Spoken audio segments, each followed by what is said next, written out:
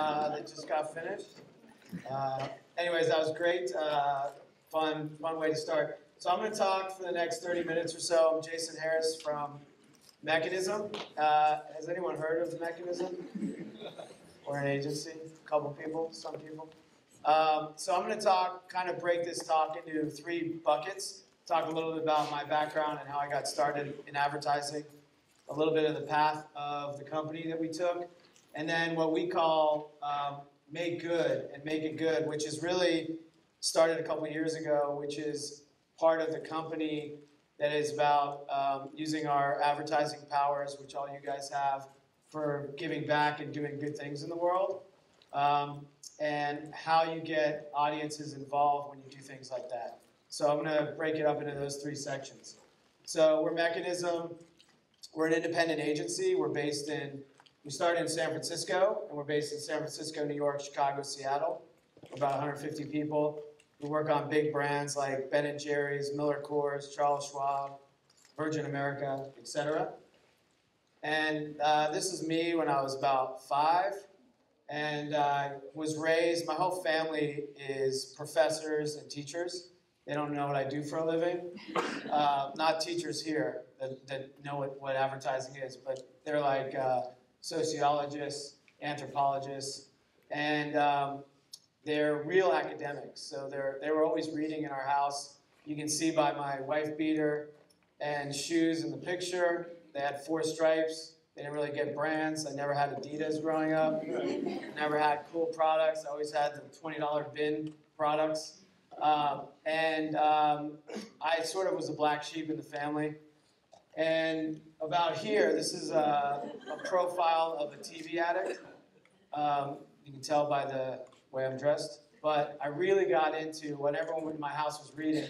I was always watching TV and watching movies and really into entertainment and storytelling. And I really found that those breaks in between the TV shows, you guys don't watch linear TV, obviously, but back then, those breaks in between the TV shows, there was no skip button.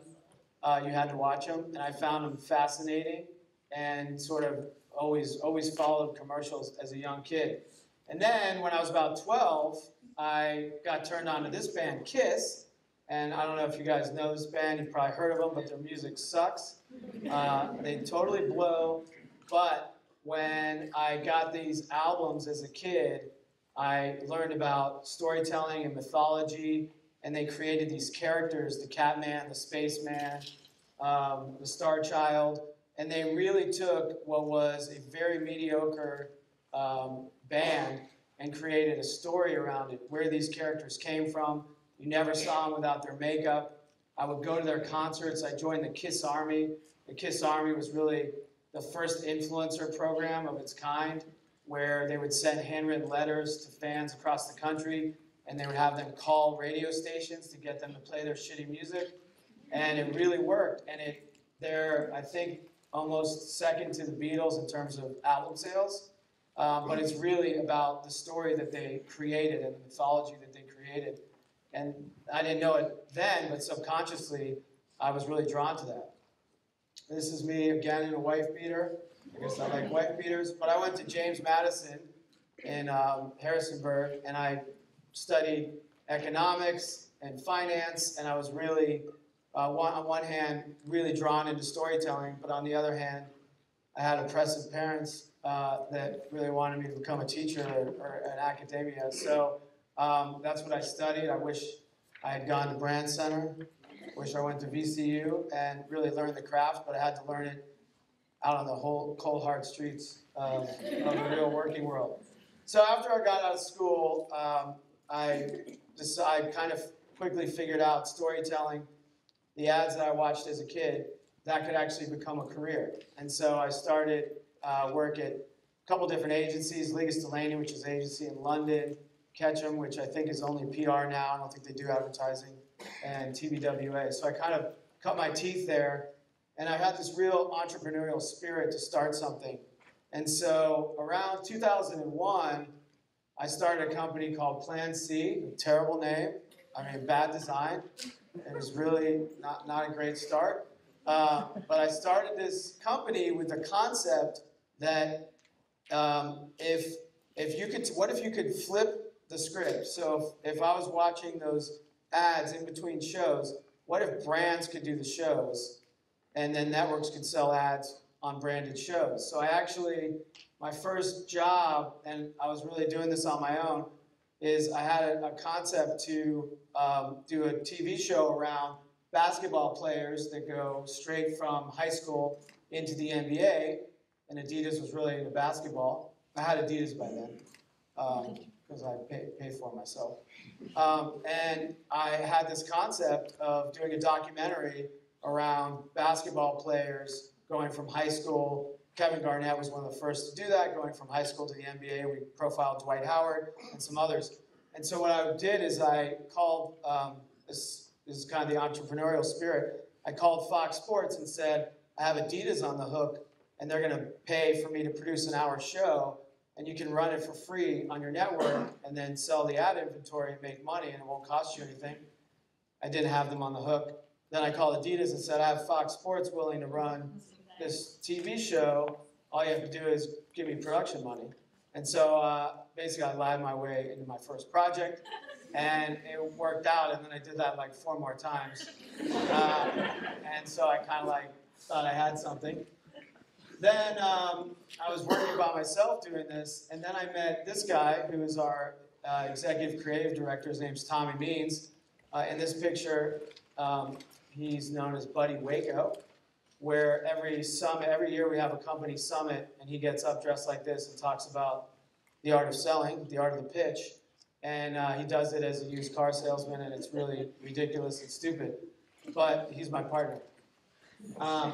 And the first project we worked on together is we went to Disney, and Disney, have you guys heard of the Imagineers at Disney? So they create the rides.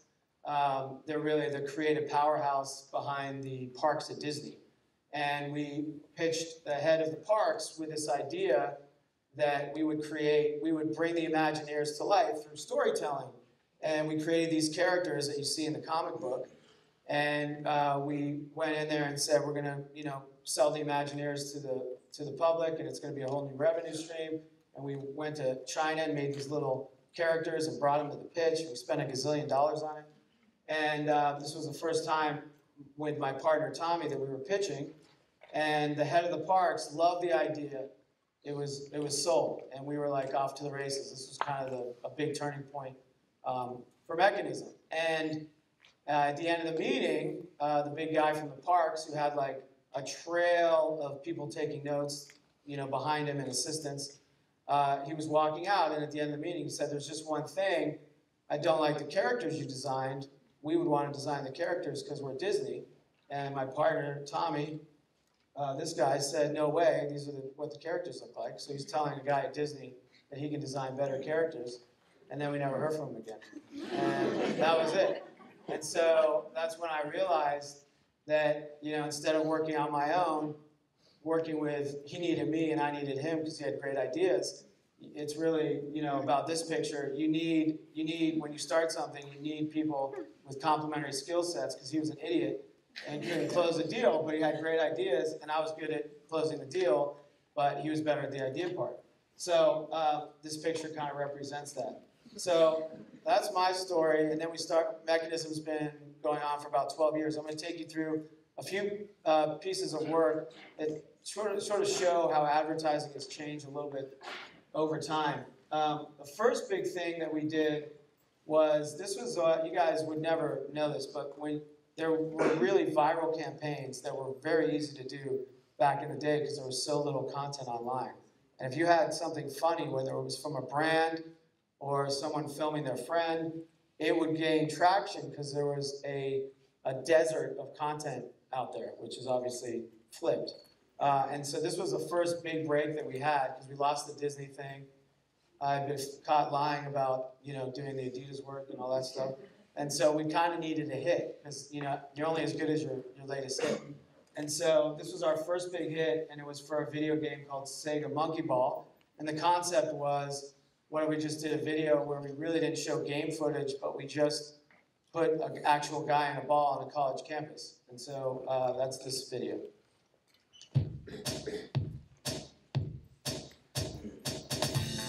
true adventures of Chad, the guy who was so into Super Monkey Ball Deluxe that he decided to live in a bar. Go, right there. Turn into it. I like I like it. You're so good at this. Right there. Oh, keep it good. Oh, I love it. I love your monkey ball.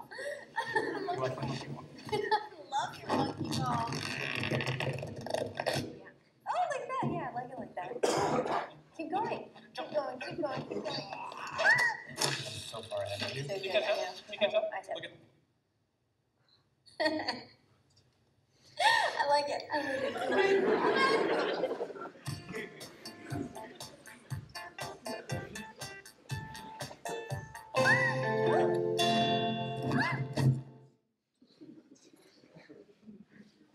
So that was shot at about the same quality as the Monster movie. No offense to the Monster movie. But it did pretty well. And then, surprisingly, and then we got another big break. If you guys know the history of how the music industry changed, Napster changed it all with free music. And they were trying to launch a paid service, which ultimately didn't work, but we got to launch it. So this was our kind of next big viral hit, which was relaunching Napster. So I'll show you some quick pieces on that.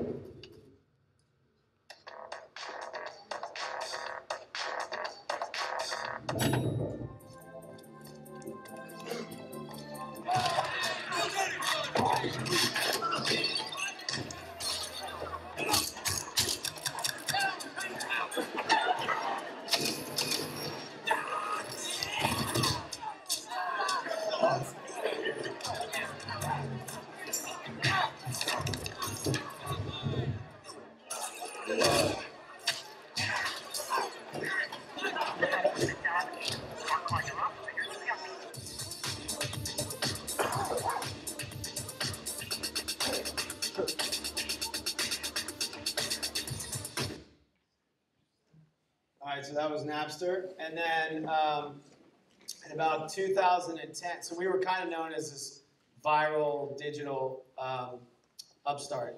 And then fast forward, we started, we became really like an agency of record where we took on big clients. And we had another big break with Apes Will Rise Again, which was a Fox movie. And we did this video. So the way, viral videos took off, again, with the Sega Monkey Ball, it was shot poorly, funny idea, did really well. Napster, clever, simple, did really well. Then fast forward to like 2011, more modern times, you really had to do something that would stand out to gain traction.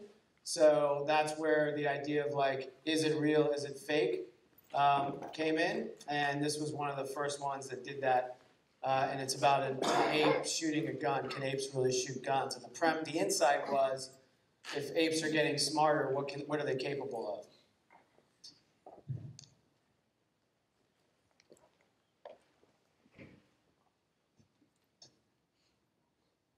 What's it about? Hey, man, go right. Hey, no.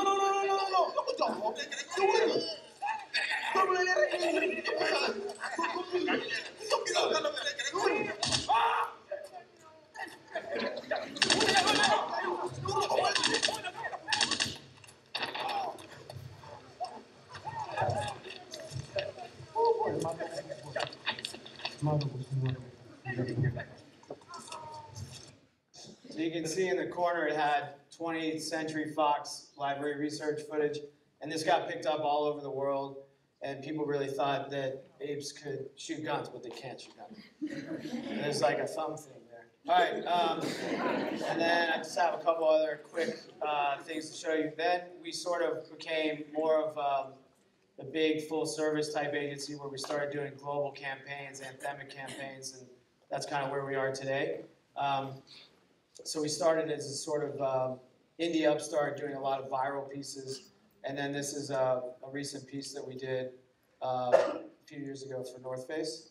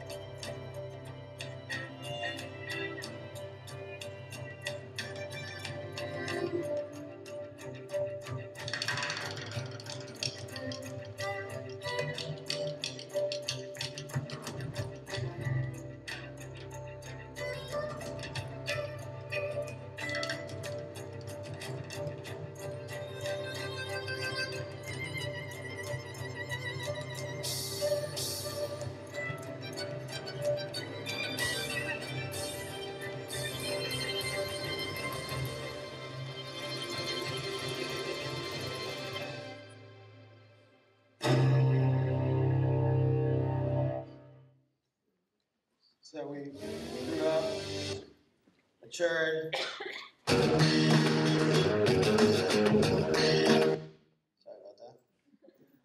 All right, so anyway, those are some pieces, the evolution of the company, and now I'm going to talk about the main thread, which is make it good, or using your superpowers for good, which is really a lot of what the company is taking on now. So we have a lot of big clients. We're an agency. But we also are independent, and we feel like we want to be doing more than just advertising. And so, being a madman today, people still think, because of that TV show, that this is what we do, which is sort of true, but not entirely.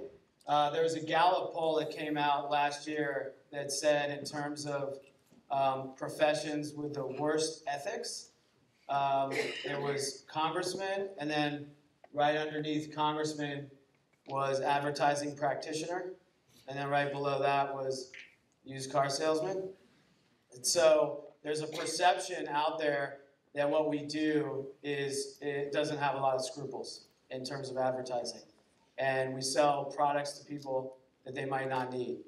And there's another Harvard Business School study that came out that said 5% of millennials think that brands make a noticeable contribution to their lives. So with that in mind, the industry today has really changed, and brands really have to think about not just selling product, but what's their promise and what do they stand for, and what's their value system, in order to turn the tide from where we are in terms of ethics and what people think we do for a living. So the truth is, though, that while people might, you might, when you're trying to watch your YouTube video and you can't wait to skip the ad that that's blocking you, or if you're streaming content and you pay to ignore the ads, or you're on Spotify and you don't want ads, people do hate ads, but people do love a good story. Everyone loves a good story. And if you can mirror telling a brand story and entertain the audience while selling your product or service, then you've got a big hit. If you think about a sneaker, regular sneaker, you know I had cheap ones. But if you think about a regular sneaker, this is kind of a layup example, but you think of what Nike did through the power of what they stand for, that if you have a body, you're an athlete. And they live that promise, and they stand for that promise, and they've done that for decades. And so they've really developed a powerful, powerful pop culture brand. Or if you think of sugar water, which we've done work on, which you're basically, selling sugar water to kids. But that brand can really have defining pop cultural moments, like what happened this week. It can have bad ramifications when you get those pop culture moments wrong. If they had gotten it right, their brand equity score would be super high. They got it wrong, and it kind of starts to erase a lot of what they built up with their brand story. Think about selling deodorant, which just makes you not smell. You can think about a brand like Dove with the insight that every woman is beautiful, and they did a whole campaign about real beauty, and they went from a bar of soap, 12 years ago to multi-billion-dollar business. So there's power in advertising. So we asked ourselves as a company, what if we could use our powers for good and do something beyond selling sugar water and sneakers? Although we do like selling sugar water and sneakers, don't get me wrong. What would be possible? And so this is a quote that sort of started our involvement marketing practice and approach, which is a Chinese proverb.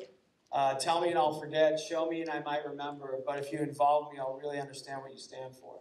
So involvement marketing, we really break it down into sort of three real simple ideas. And that's simplifying something that's really complex, finding what the truth is, inspiring the audience with some launch campaign or some idea, and then figure out how you pull in your audience to get involved with the campaign. And so as you guys move forward and in advertising and marketing, really today it's about the power of the audience marketing with the brand, and not just the message being put out there. So this is a campaign that we launched in 2014 before the orange guy was in office, and we had this guy who was much cooler in office. And he really came to us with this concept which was very complicated. The concept was, and I had a friend in college that was raped, so it was a very near and dear subject to me. And the idea was that on college campus, sexual assault is more prevalent than ever. 1 in 5 women, 20%, typically freshmen and sophomores, have some type of sexual assault happen to them. And so Obama kind of laid this problem at our feet and said, we really need an agency to help us stem the tide and tackle this issue. But of course they have no money, and so it's a pro bono project. I think this was Plato that said, necessity is the mother of invention. And the idea was, this is where the involvement practice started. If we don't have any money, we have a very complicated issue like sexual assault. What could we do? Like, coming out with a campaign saying, don't rape people, is probably not going to be really effective. And so the insight was, if 3% of people are committing this crime, what if we talk to the 96% that could actually do something about it, and we made it their problem? Not the problem for the people that are doing it, the small minority. What if we made it everybody's problem? And so that's really where simplifying a very complex issue into the basics, which is it's on us, that's where the idea came from. And then we launched this launch spot to kick it off. It's on us to stop sexual assault. To get in the way before it happens. To get a friend home safe. And to not blame the victim. It's on us to look out for each other, To not look the other way. It's on us to stand up. To step in. to take responsibility. It's on us, all of us. To stop sexual assault. Learn how and take the pledge at itsonus.org.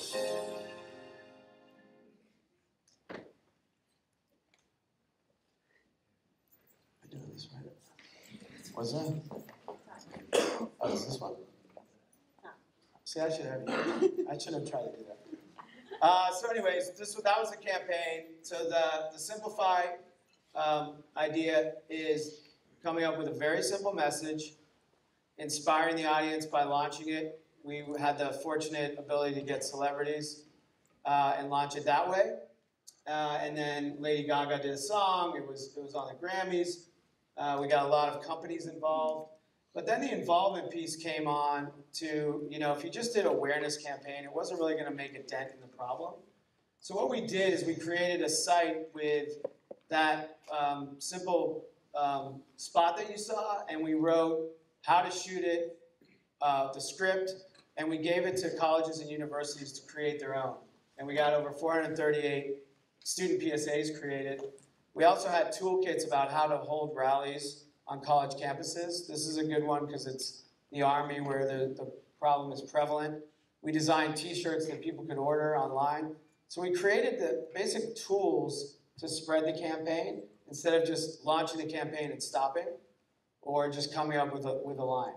And it's been very successful. See by the chart, it's successful. And then we just launched this last week. This was a new part of the campaign, and it's called autocorrect.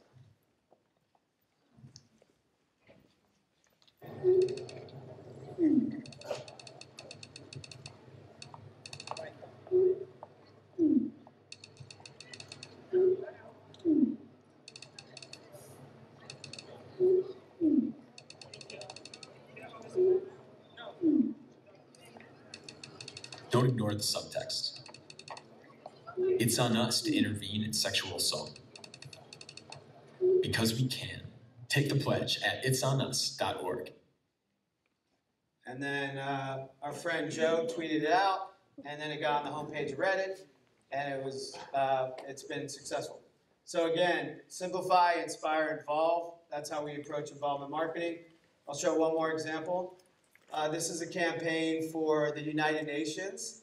Have you guys heard of the Sustainable Development Goals at all? Show of hands. Okay, about 30 or so. So the Sustainable Development Goals, 193 countries every 15 years get together, and they agree on the problems together that these countries are going to try to solve for the world. So it's a really special thing, but it takes place with prime ministers and presidents in sort of back rooms, and they congratulate themselves for coming up with them. But the world doesn't really know about them. I mean, everyone in this room should know about these things. This is basically like gender equality, ending poverty, climate change, life below water. All of these issues that affect us and our children, but no one really knows about these Sustainable Development Goals. So there's 17 of them, which is super complicated. No one can remember that. Sustainable Development Goals doesn't really roll off the tongue. So, what's a small agency that cares about the world going to do about it? So we're trying to create, we just launched this, we're trying to create action around a global initiative. So again, following the principles, simplify, inspire, involve. The way we came up with a concept around this was from this photo. It all starts with a good story. So this photo is from Apollo 8. William Anders took this in 1968. It's called Earthrise. It's one of the most famous, it's called the most famous environmental photo of our time. And it was the first time where the world could see the world, the globe, as one, without borders, no divisions. And so we took this photo as inspiration and sort of came up with this idea that the task of bettering our world's bigger than any one of us, but it's smaller than all of us together, 7 billion people on the planet. And so through simplifying, we came up with this simple handle of One for All based on that photo. And One for All breaks these 17 complex, huge issues that are daunting, and we're never going to solve poverty. we're never going to fix climate change. But it breaks it into one for all, which is the simple idea is everyone did one thing. That's it. They picked one thing they cared about, did one thing. That's 7 billion things happening to make the world better. I know it sounds really lofty and crazy, but imagine if it could happen. And so this is last piece of creative I'll show you, but this launched at the UN. And so again, simple idea, 193 countries, super complex, 17 goals, one for all, boils it all down into the simplest language. And then this is the inspire piece, which is to launch it with a piece of content. 7 billion people on Earth, 193 nation-states of the UN, 17 Sustainable Development Goals to address poverty, injustice, and climate change. But the only number you need to remember is 1. Together, we're one for all. The task of bettering our world is bigger than any one of us, but it's smaller than all of us. Find your one for all and take the pledge at oneforall.org. We're really into pledges, as you can tell. And so this campaign's just launching. We're really, to be frank, we're trying to figure out the involvement piece and how to involve the audience around the planet with this project, because we just kind of started it and kicked it off.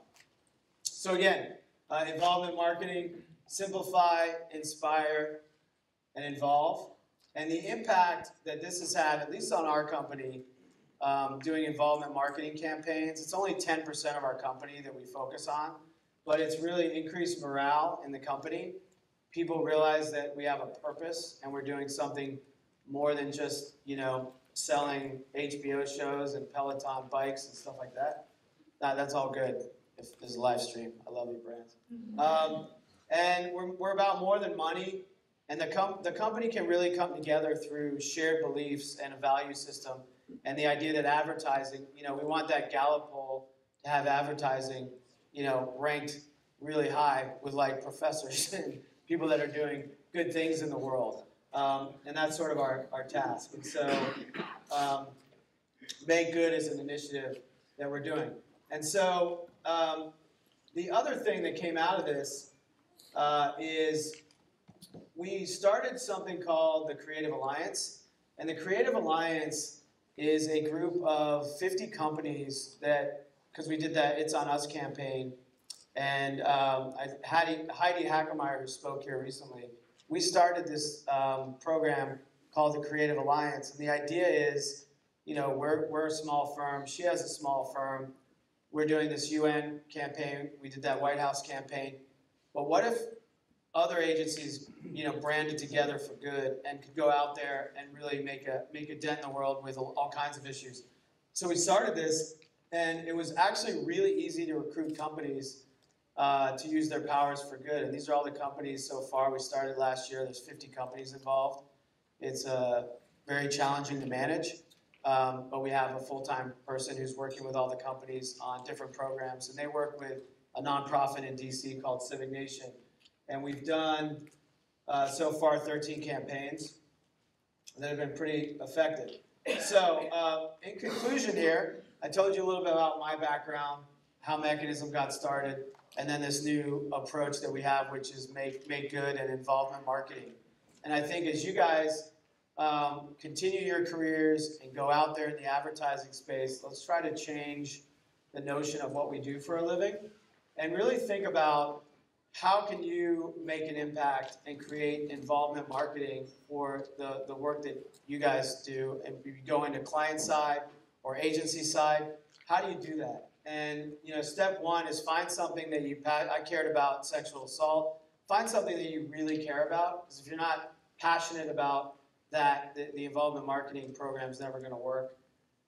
Look at other people, your friends. Back to that story I told you about Tommy being a wild man. You really need partners in whatever you do. You need to collaborate in order to make a dent and really have the stamina to keep going, both in advertising and in involvement marketing programs. So find people in your circle. It could be making a monster movie about corn and how corn has to, sustainability issues. I don't know what it is, but find that group. These guys found a group that they worked on something with. Find a group that is committed to the same things you guys are committed to, and then launch it. And then figure out what your goal is, what impact you want to have, what's going to be a measurement of success, and then work backwards from there. So I just encourage you to think about, as you continue your careers, even you can even start it on school here, but as you continue your careers, let's try to think about advertising, because we have real power. Words and images are very, very powerful, and they make a huge impact. So let's try to sell all the products we can, and at the same time, let's try to make the world a little bit better as well. So thanks for your time. I appreciate it.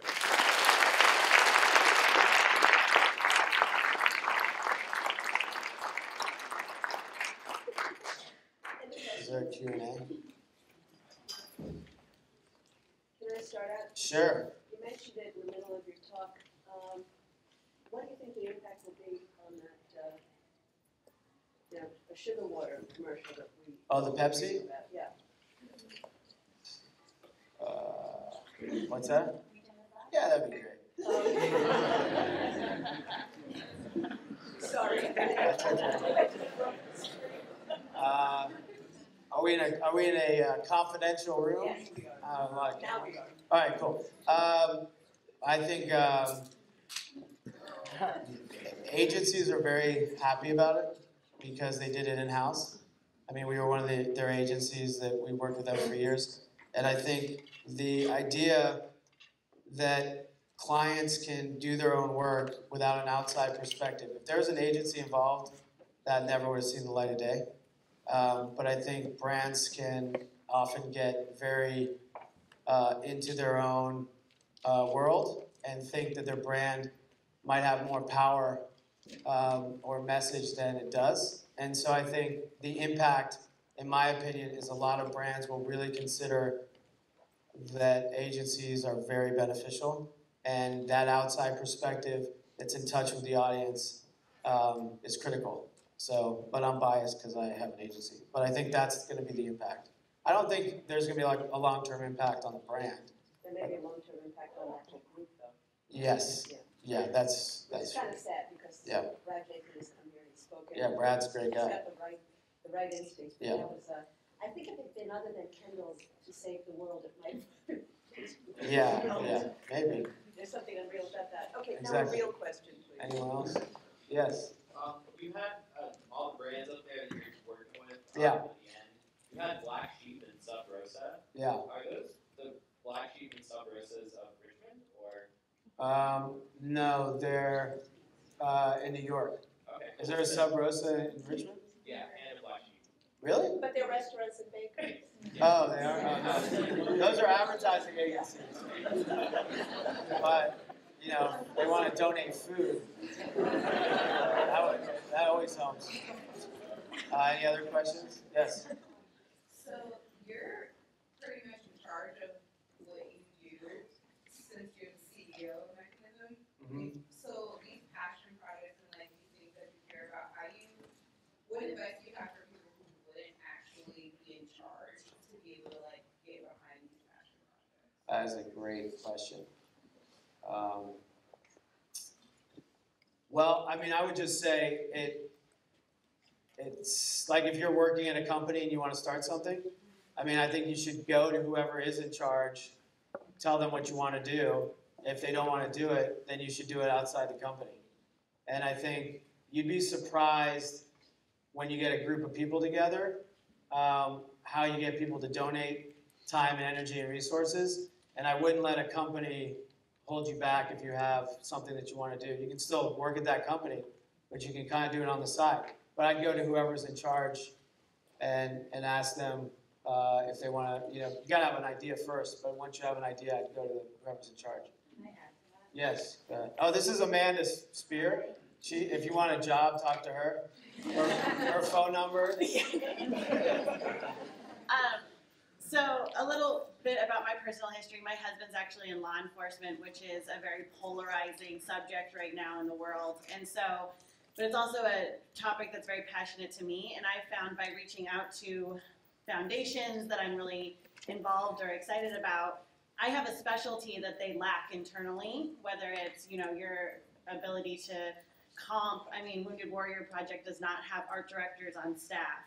And so my ability to just reach out to them directly and use my powers and connections to help them and what they're going after and what they're trying to accomplish. Sometimes it's starting there and then bringing it up. Or, you know, then you have that connection to bring to your agency or whatever because you're already involved at a granular level. Yeah. And I think in companies, you know, like we have a CFO and I have partners, and I think you need to, you know, we say 10% of our resources are donated to this, so you kind of have to put some framework and structure around it, or people think you're like, you know, trying to drive the company into the ground, I think. Yes? Do you find that any conflict arises when you're thinking about new clients, and then perhaps knowing that there are certain things about that brand or company that may not align with your values of wanting to do good for the community, especially like we're talking about sugar water and certain things that we all know inherently aren't good for us or for people, especially talking about the sustainable goals. Would you say that if a company came forward and you knew that they were just simply making their products in foreign countries, you know, slave labor or whatever, would that be something that you think about when thinking about doing work for them? I mean, that's an awesome question, and we've been faced with that countless times. I think if you look closely at any big corporation, you're going to find a lot of things, and then you're going to have no clients. There's always something, right? That being said, we've turned down pitches because some company values, like there was a company that was anti-gay and, you know, was very public about it. We decided, you know, not to go after that business for that reason. But, you know, we run a business, and, you know, you can't look too, you don't want to look too hard at that. And on the flip side, you can also work with them to donate money to causes that might align with them. But I think the good news is today, companies, you know, because of you guys, companies have to be purpose-driven. They have to have values that they stand for. They have to do something, have a positive impact, or and they know that. You know, everyone's scrambling to figure out what they're. A lot of, like, Unilever's trying to get really heavily involved with the Sustainable Development Goals. So I think the tide's kind of turned where companies are seeing that as a way to build brand equity. Did I answer your question enough? Okay. Yes. So it's a cliche, but the media landscape is changing more than ever, and you know, with that, so are media buys and you know the way that we see advertising. A lot of people hate advertising. They think it's the worst thing ever. I think most people in this room use ad block or subscribe to Netflix, which has a very anti-advertising perspective. Like, as you're pretty much on the front lines of this, so I'm wondering like how you deal with it in that sense. So what's the future of our industry? Yeah. Basically, well, my new book's coming out. No, I don't know. I mean, I think I would just say that there's always, you know, if you make great content, which is really hard to do, and you entertain the audience, people will share your stuff no matter what. And so I think our jobs have gotten a lot harder, but our jobs are still critical. I mean, good creative ideas will always be an endangered species, and brands will always need them, no matter what. Whether there's, you know, ad blockers. When DVR first came out, everyone said there was never going to be TV ads anymore, and there still are. So I don't know. I feel like, in a way, our industry has never been healthier because there's so many platforms out there, and those platforms need to work with brands because they have to make money, and brands are still the source of money. I mean, advertising is still the backbone of a lot of the economy. So I didn't really answer your question, but I think That was a very good question. Yeah. It's kind of all over the place. Well, it was a great question, but I think we just always have to figure out ways to insert brands where people are. and it's getting harder. But it's on the other hand, there's a lot more options and opportunities. Yes. Me? Yes, okay. you. Hi, I'm Kristen, second-year strategist. I had a question just about the culture and personality of the company. How do you balance your cynical, silly past with the serious, more, serious present and going into the future? Like, how do you balance that? Well, that's a good question. How do we do that, Amanda? I don't know. I guess more so, like, what is the plan for the future? Knowing this was your past, it was more silly, cynical, and your present is a lot more serious, taking on these clients. Like, yeah, I mean, I still think we're rooted in, a lot of it's just maturity, like we're maturing as a company and as people, but we still have a lot of fun and don't take ourselves too seriously. We have a book when everyone starts that has like our guiding principles in it, and we really try to stick to those, which is, about being egoless and no politics, and there's things like that. But we still have, 20% jackass in there, I would say. I was gonna say, It used to be like 80% jackass, now it's like 20% jackass. I think too, it's just like a natural progression. Like when I visit my grandma, I don't use the word fuck like the word but when I'm with my friends, I kind of do.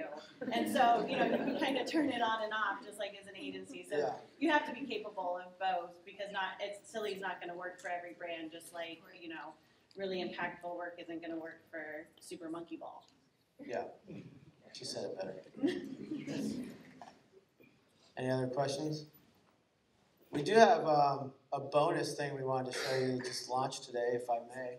Is that all right? All right, we just did, this just came out today. We did a brand campaign for HBO. And I just wanted to show this to you because we thought it was pretty funny. So this is fresh off the presses. You're one of the first people to ever see this. If it works. Are we on Wi-Fi? We are on Wi-Fi. Hold, please. Suspense is killing you. Yeah. I feel it. Maybe it's just loading. This one,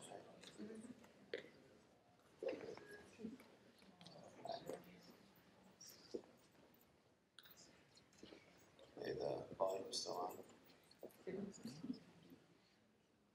What is the point of this whole concept?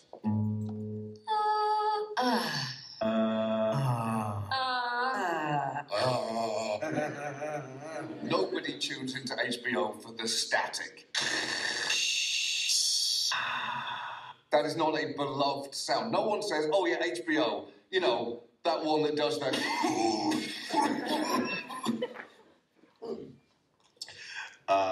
The fact you've managed to get the entire Game of Thrones cast. Hold on. Hey, Jamie Lannister, make a noise with your mouth. Dance for me. It's impressive if it isn't some form of corporate bullying. By which I mean,